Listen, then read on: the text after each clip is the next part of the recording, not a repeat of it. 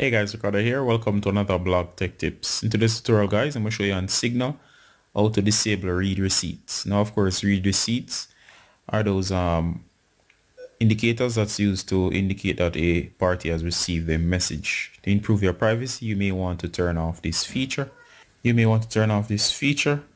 privacy reasons, but do bear in mind if you turn it off for yourself, it will also be turned off for others as well. So it goes both ways. First thing you want to do guys is find Signal. You're going to launch a Signal. Alright, so once you launch Signal, you should be on this page right here. You're going to go into settings, so go to the three dots top, then you go to settings. Once you're in settings guys, as seen here, next you're going to go to privacy. So go ahead and tap on privacy. From here, go ahead again, and what you're going to do is you're going to scroll down, and of course you should see read receipts right here. Notice it says if your read receipts are disabled, you won't be able to see read receipts from others as well. So consider before turn it off.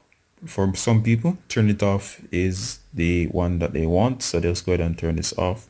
There you go, you have just turned off read receipts for your device.